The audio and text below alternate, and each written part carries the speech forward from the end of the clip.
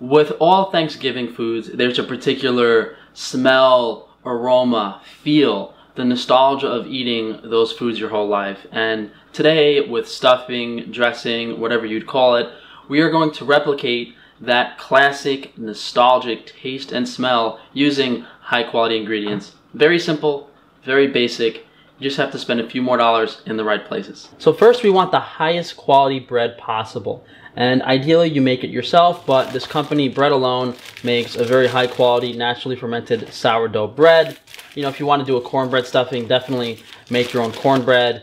The other components are the aromatics and the flavorings. So we have celery, onion, parsley, and normally you do a couple of different spices, particularly sage, rosemary, thyme, but poultry seasoning or chicken seasoning has those aromatics and those flavors. So save yourself $10, $15 on spices. Just get some poultry seasoning. It's what I've been using in stuffing for the past few years. And then we're gonna use the chicken stock and the eggs to give it some moisture and bind it together. Of course, we just have a little bit of salt, and the vegetables will be sauteed in Finlandia grass-fed butter that we do have on Frankie's Free Range Meat. So the bread has to be dried out in the oven for about an hour. So we're gonna take all this bread out, get ourselves a baking tray, and we're just gonna tear this bread up. And this Bread Alone bread, guys, really, really good stuff. Definitely better the day of, you know, after a day or two, it's not nearly as tasty. So I would definitely buy this, have a couple pieces, and then use the leftovers for the stuffing. And we're just gonna tear this up. The main thing I'm doing is making sure that the crust is broken up and there's no big pieces of crust in this. Now, is this step super necessary, drying the bread out in the oven? Not really. It just helps absorb a little more, and it doesn't really take extra work. It's just an hour of time. So we have our bread nicely broken up. Oven set on 250 Fahrenheit, and this should take about an hour and 15 minutes. Prep-wise, most of the work here is going to be dicing up the celery and the onions into small enough sizes, because we definitely don't want like huge chunks of them in the stuffing. So I've been dicing up this celery, and you know, it's a lot of work to even get it this small. So I think what I'm actually gonna do is I'm gonna put the celery and the onions in the blender with some chicken stock, and we'll make some type of puree, and we'll see what that comes out like. So I'm gonna use about half of the celery of this one plant for our chicken stock in here. And then we'll peel 4 onions. Looks like we have a celery, onion, and chicken stock puree. So this goes over to a pan on high heat. Put some butter in here, and then we'll put the puree in. So we'll let this saute for 15-20 minutes. So in the meantime, for prep work, we can butter our ceramic baking dish. We can dice up some of our parsley. I'm gonna pick off the leaves and then just chop some up. Of course, all the ingredients we're using are organic. This is flat leaf parsley. The curly parsley is usually just for decorating. So we got our parsley roughly chopped. So normally, if you chop this up really, really tiny, which would probably take you about half an hour with a knife, you might not have that much water coming up. We definitely want to boil off all the water in this veg before we take it off the heat. Let's also get the broth and eggs ready to pour over the stuffing. And this is the mixture that's gonna really soak it and give it some moisture. A little bit of salt in there, and then 2 eggs. And that just gets whisked together. Our celery and onion, most of the water is out now. It should start to brown. Now towards the end of the cooking here, I'm gonna add maybe 2 tablespoons of that poultry seasoning. And that's gonna really aromatize it. We'll season this with a little salt as well. So the bread's been in the oven for an hour, and it's really, really like hard and dried out, which is perfect for absorbing all the liquid. Celery, onion with the seasoning. Put in a little bit of chicken stock to cool this down and let it absorb some. Maybe about a cup of chicken stock now, and then we have about 2 cups in there. So this I'm just gonna mix up, but more importantly, this has to cool off.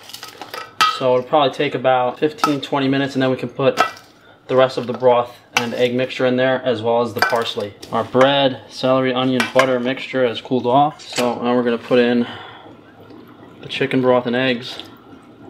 And guys, a lot of these measurements are really just kind of guesstimations. There's a big margin of error when it comes to a lot of this stuff.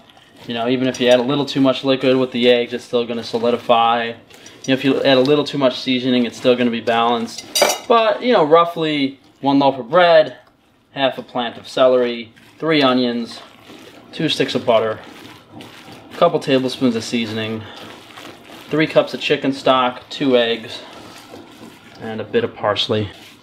You could use some stale bread. Let the bread sit a couple days before Thanksgiving, and that'll give you a firmer texture in the stuffing. So we'll mix in our parsley and into our ceramic dish. Oven is on 375. We're gonna pop this in the bottom part, and this should take an hour and 15 minutes. So the stuffing's been in the oven at 375 for just over an hour. Looks nice and brown on top. Looks good. So we obviously want to serve this hot with the turkey, but you could always make this a couple days in advance and just reheat it in the oven. So before we jump into the taste, from a nutrition perspective, there's a lot of caloric energy here. We have a ton of butter that we sauteed the celery and the onions in. We have, you know, 2 eggs. We have that amount of bread, all that carbohydrate energy. So it's definitely minimally inflammatory if you're using organic ingredients. In regards to vitamins, maybe just a small amount of fat-soluble vitamins, maybe some B vitamins from the chicken stock.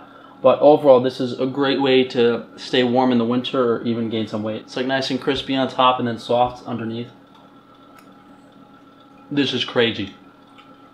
This is insane. I thought those mashed potatoes were good.